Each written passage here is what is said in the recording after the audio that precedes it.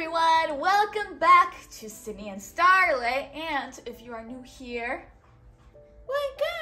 welcome, enjoy the videos. So today me and Sydney are going to be reading a MouseWorks Walt Disney's Peter Pan, a classic storybook collection from MouseWorks.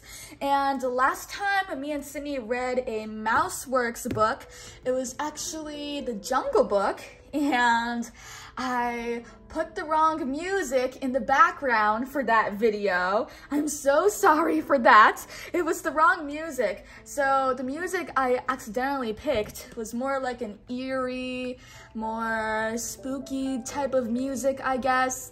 I accidentally clicked that. I wanted a more happier song in the background, but I accidentally clicked a more eerie song. So I'm sorry for that for the Jungle Book video that we've done, but I'll do better this round. I'll put better music on for the background, you guys. And yeah, let's start. I'm very sorry for that mishap. There is more treasure in books than in all the pirates' loot on Treasure Island and at the bottom of the Spanish Main. And the best of all, you can enjoy these riches every day of your life. Sydney, can you find Beauty and the Beast? Beauty and the Beast. Can you find Pocahontas? Yes. Pocahontas. Can you find Pinocchio? Pinocchio. I'm a real boy. All right, one more. Can you find Cinderella? Cinderella, good job. And by the way, this was actually a requested book, so that's fun. Okay, so who's that? Peter Pan. That's Peter Pan. Good job. You know your characters very well. Who's next to Peter Pan? Peter Pan. Tinkerbell? Tinkerbell. Tinkerbell. All right, let's start. The Darling family lived in London in the big house with a backyard. 6 of them lived in the house. Mr. Darling, Mrs. Darling, and their children, Wendy, Michael, and John. Then there was Nana, the children's nursemaid. Nana also happened to be a dog, but she took wonderful care of the children. She served them breakfast, gave them their medicine, and tucked them in bed at night. She also looked after them when their parents went out for the evening. On one such night, Mr. and Mrs. Darling were planning to go out to the theater. That same night, Peter Pan decided to visit the house. And it wasn't his first visit either. Can you say Peter Pan? Peter Pan. Oh boy. But before Mr. and Mrs. Darling could go out, they had to get dressed. Mr. Darling was upset because he could not get his tie just right. Although he was quite a clever man, Mr. Darling sometimes had trouble with simple tasks, such as getting dressed. This night, he was even more upset because his children had drawn a picture of a treasure map on his shirt front. Luckily, Mrs. Darling had been able to get the chalk marks out. Still, Mr. Darling shouted at his children, and he even shouted at poor Nana, who hadn't done anything wrong. Not even Mrs. Darling could calm him down. Can you say darlings? Darlings. Meanwhile, Michael and John were playing with cardboard swords, pretending they were Peter Pan and Captain Hook. Can you say Captain? Hook. Oh, say Captain. Say the word Captain. Good. And then say Hook. Hook. Hook. Captain Hook. You thought you could escape, Peter Pan, but now I've got you, said John. As they jumped across the bed, Mr. Darling called the story of Peter Pan Poppycock, and Fiddle Faddle. But the Darling children believed that he was real. "You're getting too old for this nonsense," Mr. Darling told Wendy. "This will be your last night in the nursery. Tomorrow you move to your own room." Wendy was not happy to hear this, and the whole family was unhappy when Mr. Darling decided to tie Nana outside for the night. Can you say outside? Outside. Outside. After Nana was tied outside and the Darling children were tucked in bed and kissed goodnight, Mr. and Mrs. Darling left for the theater. Immediately after they left, Peter Pan slipped into the window of the nursery. It seemed that he had visited the nursery a few nights earlier. He liked to sit in the shadows and listen to the wonderful stories Wendy told her brothers. However, on his last visit, Peter had gotten separated from his shadow, and Nana wouldn't even give it back to him.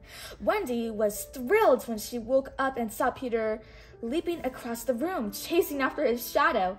But he wasn't thrilled when she felt a tug on her hair. "Ouch! Who's doing that?" squealed Wendy. "Who's that?" You a pet. Tinkerbell! Tinkerbell is the one pulling Wendy's hair. Can you say hair?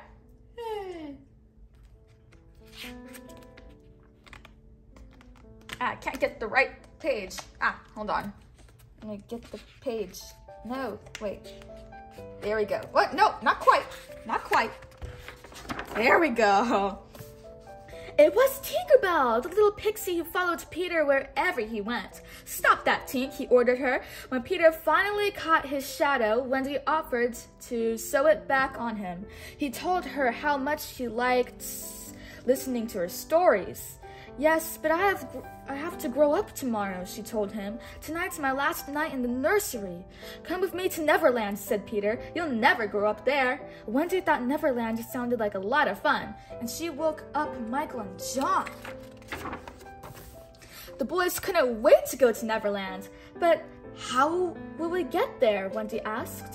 "All you've got to do is fly," Peter told her, and the Darling children were astonished. "But how do we do it?" asked Wendy. Peter scratched his head and thought, "All you have to do is think wonderful thoughts. And you need a little pixie dust, too." He sprinkled pixie dust from Tinkerbell on them, and soon the Darling children were flying around the nursery. "Come on, let's go," said Peter. They flew all night to Neverland, an island complete with a pirate cove, an Indian village, and a lagoon where mermaids lived. Can you say mermaids? Mermaids! They could see Captain Hook's big ship anchored in the bay. Oh, I think that's the ship. Captain Hook had two enemies, Peter Pan and a hungry crocodile. One day, while fighting with Peter, the captain had his hand cut off. The greedy crocodile had grabbed the hand and swallowed it. He liked the taste so much, he had followed Captain Hook ever since, hoping to get another tasty bite. Later, Captain Hook had fed the crocodile a clock. Then at last he could hear the crocodile sneaking up on him. Tick tock, tick tock, tick tock. Captain Hook had very sharp eyes. As soon as he saw Peter Pan flying over the ship, he shouted, "Prepare for action! I'll get him this time. I've waited years for this." Peter, Wendy, and the boys were resting on a big cloud when boom, there was a big explosion and the cloud was split in two by a cannonball shot from the ship. "Tink, take Wendy and the boys to the island," said Peter Pan. "I must have a few words with my old friend Captain Hook." Tinkerbell agreed, but she had her own plan. She flew so fast, Wendy and the boys couldn't keep up with her. They could barely see her flying ahead of them. "Wait for us, Tinkerbell," shouted Wendy. Even though the Darling children flew faster than was safe for them, they couldn't even see the tiny flash of of light from the pixie. Tinkerbell had made up her mind that she didn't like Wendy because the girl was taking Peter Pan's attention away from her. All she cared about was getting rid of Wendy. She dived down into a clump of trees on the island and headed straight for a hollow tree. She knew exactly where she was going and exactly what she would do. Tinkerbell flew in an opening in the tree where the Lost Boys lived. Peter was their leader and they were waiting for him to return from his trip to London. "Hi, Tink, where's Peter?" asked one of the boys. Jingling and gesturing, Tink told the Lost Boys that there was a horrible bird flying toward them. It was called a Wendy bird. She also told them that Peter had given them orders to smash it, kick it, shoot it. The boys went right into action, gathering up their slingshots and hurrying outside to capture the Wendy bird for their leader. Oh no, Tinkerbell is getting herself into big trouble.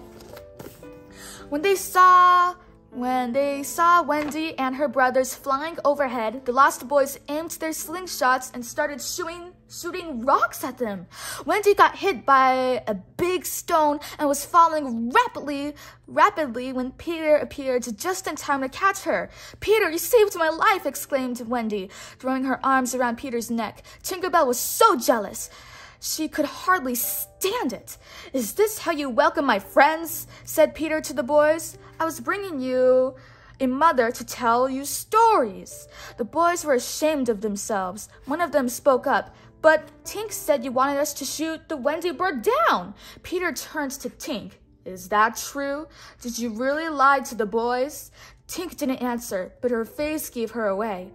"Then you are banished from here forever," Peter said. Even Wendy felt sorry for Tinkerbell. "Oh, Peter, not forever," she said. "Well, for a week then," he agreed. Peter introduced the darling children to the Lost Boys, who were very glad to have Wendy for a mother. Then, in order to help her forget what had happened, Peter offered to take her on a visit to Mermaid's Lagoon. Wendy was thrilled, for she had never met a mermaid before. Can you say mermaid? Mermaid. Sorry, I went to take a sip of water. Mermaids. Meanwhile, John let the Lost Boys and Michael in a game of Follow the Leader. Yes. The leader. Under waterfalls, over bridges, and across streams, life in Neverland seemed to be one long and delightful game. We're following the leader, the leader, the leader. We're following the leader wherever he may go. Dee-dum, dee-dum, da-da-da-da-da-dum. But as the boys followed the leader, they didn't know that they were being followed as well by Indians. Can you say Indians? Yes. Indians. The Indians didn't make a sound, but John noticed something in the sand. "Look, a footprint," he said. "A very big footprint," added one of the Lost Boys. They didn't see an arrow that whistled behind them as they landed in a tree, and they didn't notice the eyes peering at them from behind the bushes. But they did notice when the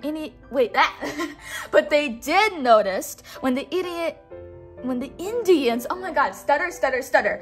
But they did notice when the Indians jumped out and grabbed them. The braves carried the children back to their camp. Can you say camp? Yes. Camp. Gap. Camp. Gap. There you go, not Cass, it's camp.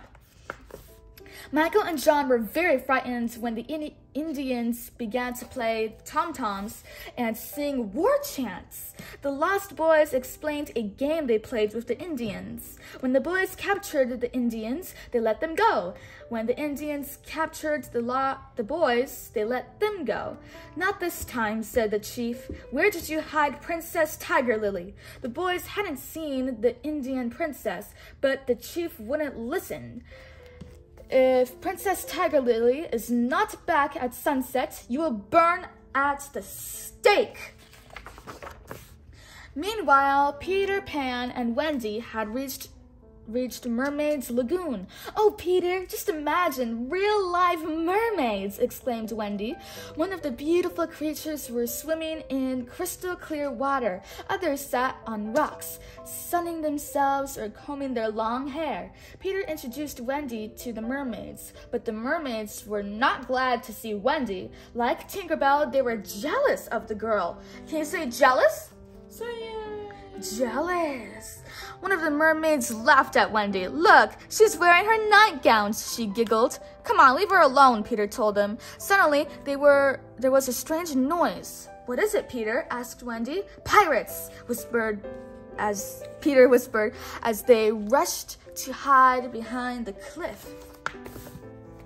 Captain Hook's first mate, Mr. Smee, was rowing a small boat. "It's Hook. He's captured Princess Tiger Lily. We've got to save her," Peter decided. "Where are they going?" asked Wendy. "It looks like they're taking her to Skull Rock," Peter explained. "There's no time to waste." Hiding inside the cove, Peter and Wendy saw the pirate boat pass close by. There were 3 figures in the boat: Hook, Mr. Smee, and Tiger Lily. Her arms were tied. Peter and Wendy listened carefully to what the pirates said. Hook had brought the Indian princess to the rock to die when the tide rose. Oh my gosh, that's really dark. Look, she's all tied up. Captain Hook gave Tiger Lily a choice. "Tell me the hiding place of Peter Pan and I shall set you free." Tiger Lily listened, but she didn't say a word, so Hook continued, "If you won't tell us, we will have no choice but to leave you here. And you know what will happen then. The water will slowly rise to your knees, to your arms, to your chest, and finally to your head. And then it would be too late for you, Tiger Lily."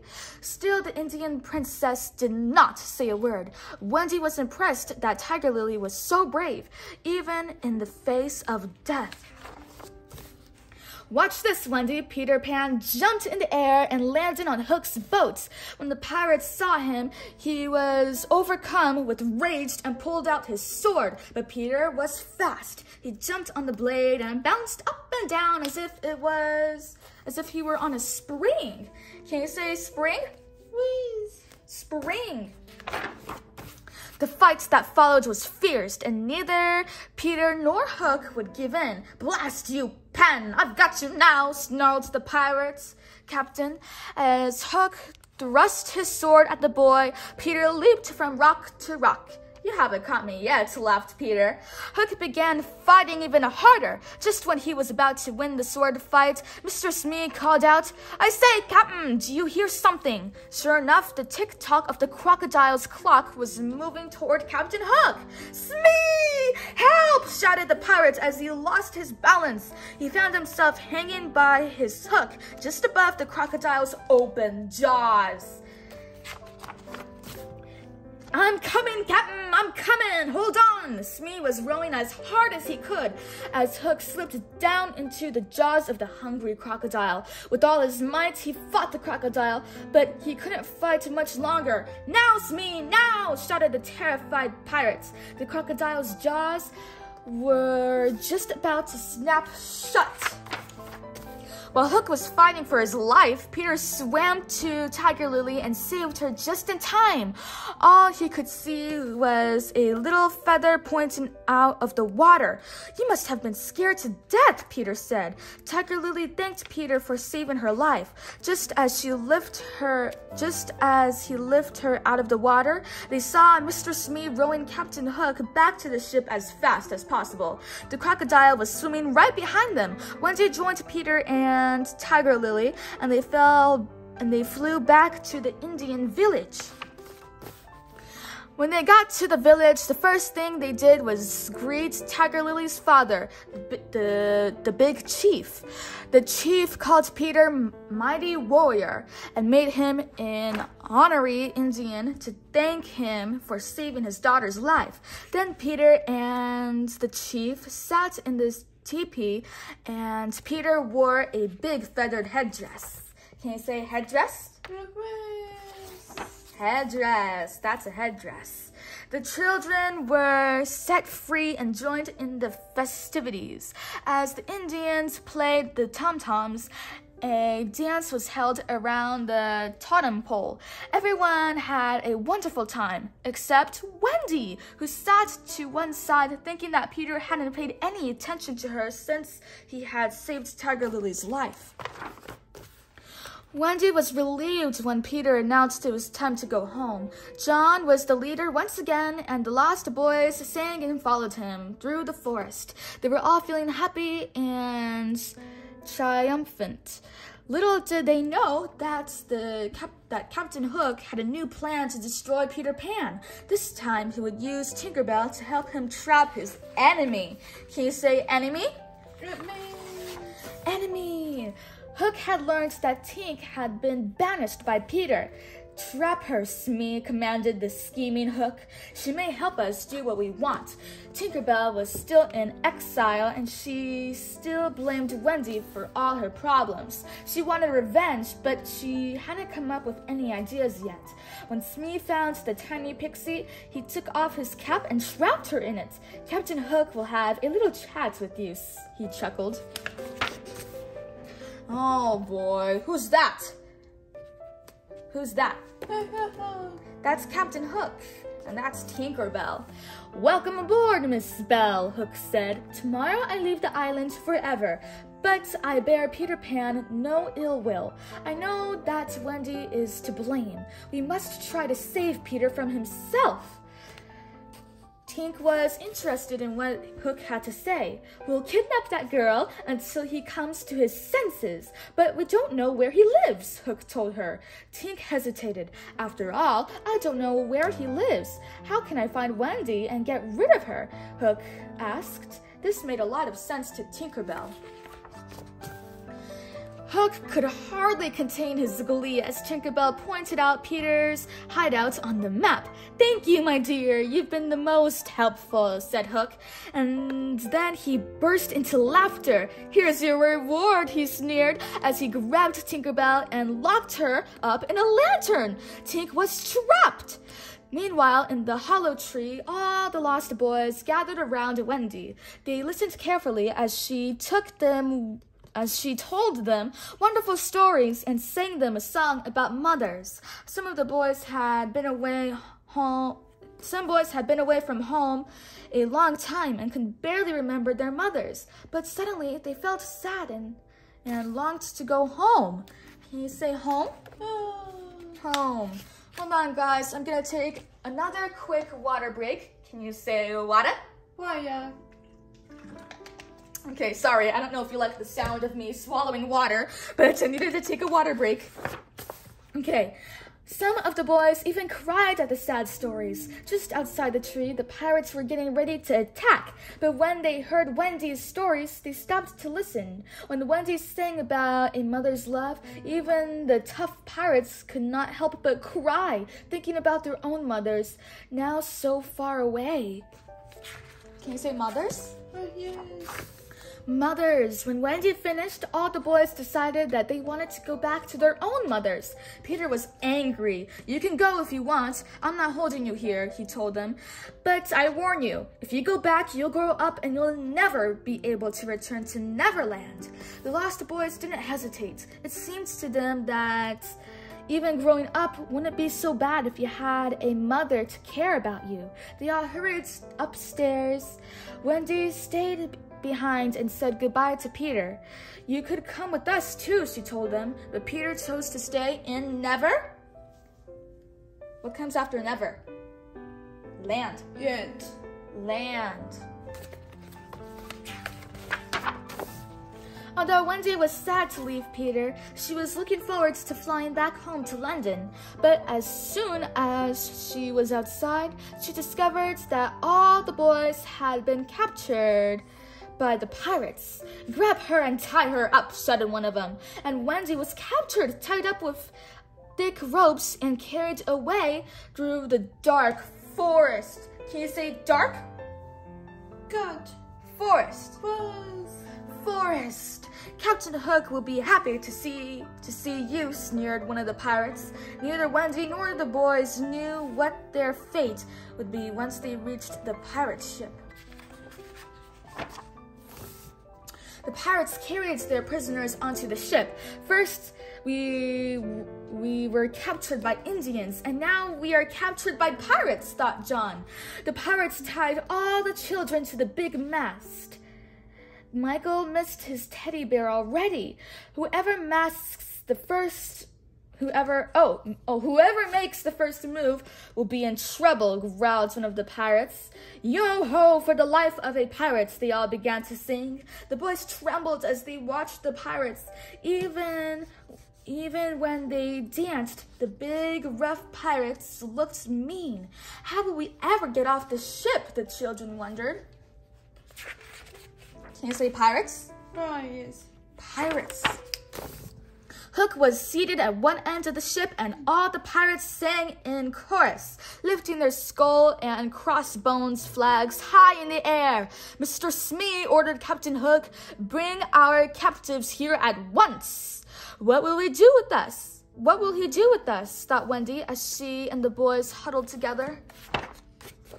Perhaps he'll set us free, Wendy thought. Smee then announced that their lives will be spared on one condition. They will have to sign up and become pirates on Captain Hook's ship. Never, said Wendy. We won't do it. Then you'll have to walk the plank, snarled Hook. Peter will save us, said Wendy. We've left a little present for Peter Pan, said Hook, and when he opens it, he will be blasted out of Neverland forever. Meanwhile, inside Captain Hook's cabin, Tinkerbell heard Hook describe his plan to get rid of Peter Pan. Even though she and Peter had argued, she realized that only she could save him. She had to get free and warn him, so she broke through the glass of her lantern prison and flew away. Back in his hideout, Peter was playing his flute. Then, for the first time, he noticed a package that had been left there by the pirates. There was a little note on the present which read, "To Peter Pan, with love from Wendy." Peter couldn't wait to see what was in the package. He could hear ticking inside, which made him feel even more curious. Tink, who had flown as quickly as she could, was just in time to grab the package from his hands. She flew away and the heavy box as fast as she could. Hold on, I'm gonna take another water break. Okay.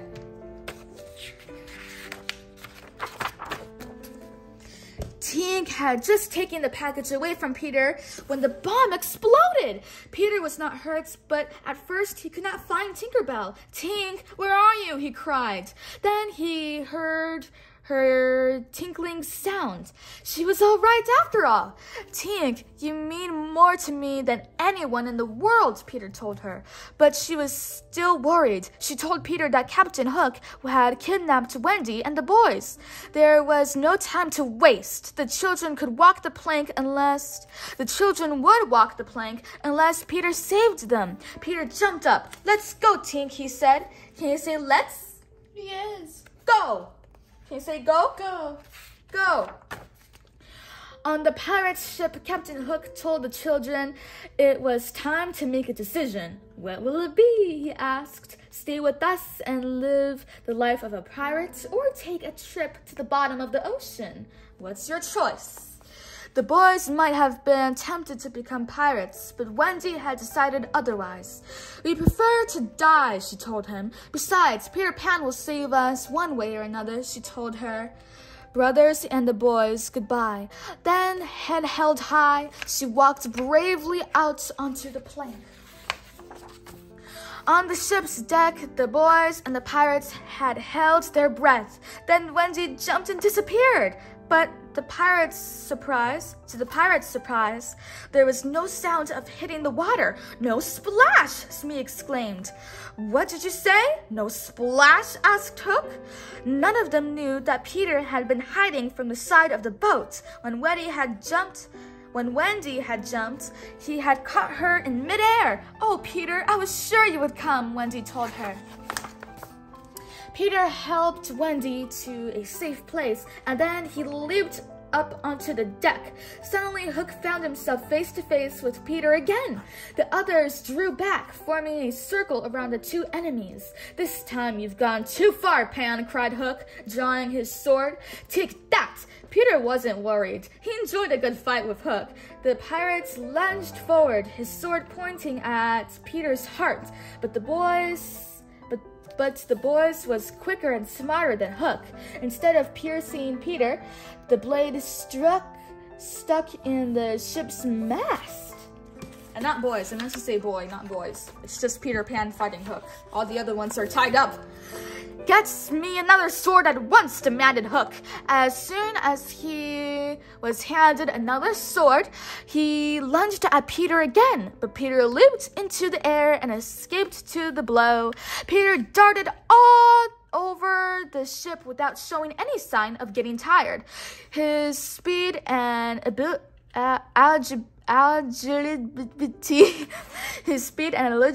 however you say that. I know, I hear the word in my mind, I just don't know how to say the word. We're so confusing to Captain Hook. The pirate lost his balance. Hook was perched on the ship's rigging.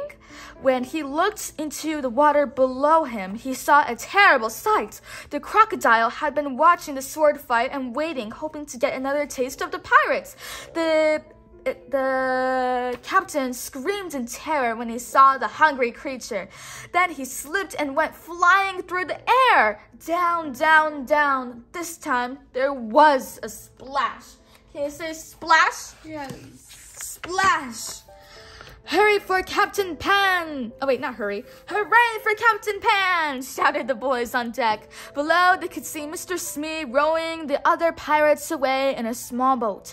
Captain Hook was swimming furiously behind the boat with the crocodile in pursuit. "Hurry up, we're casting them off," shouted Peter.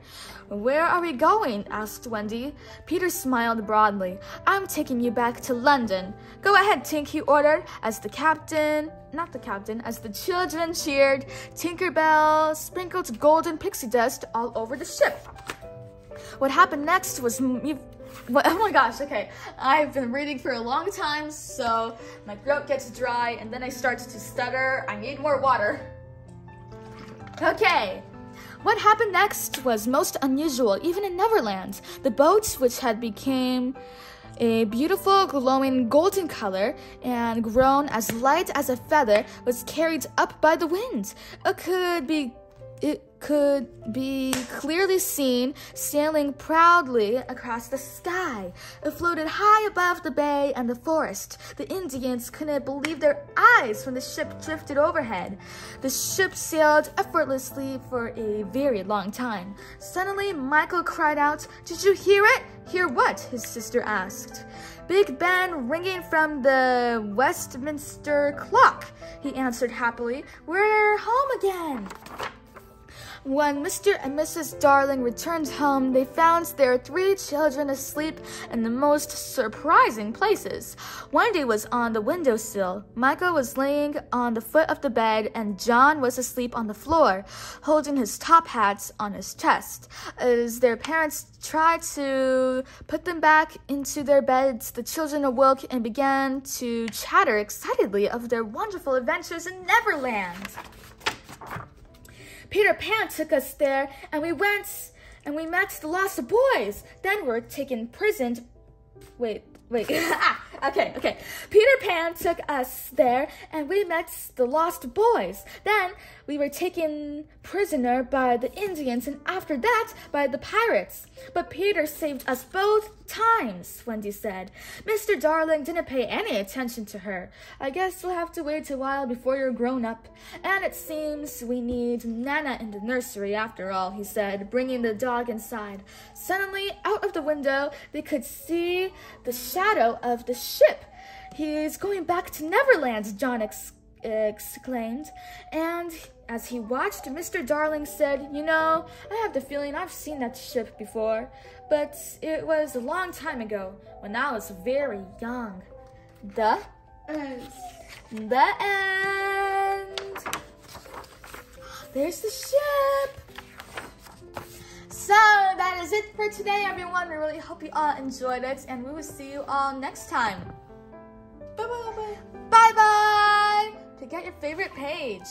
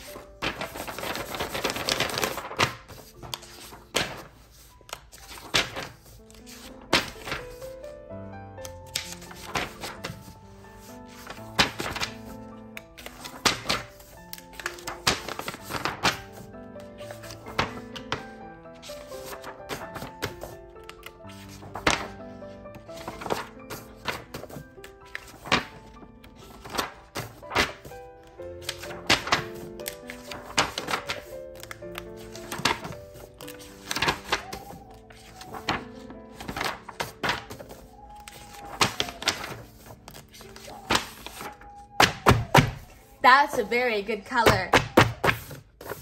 Who's your favorite character? Bye-bye. Peter Pan. Bye-bye, everyone.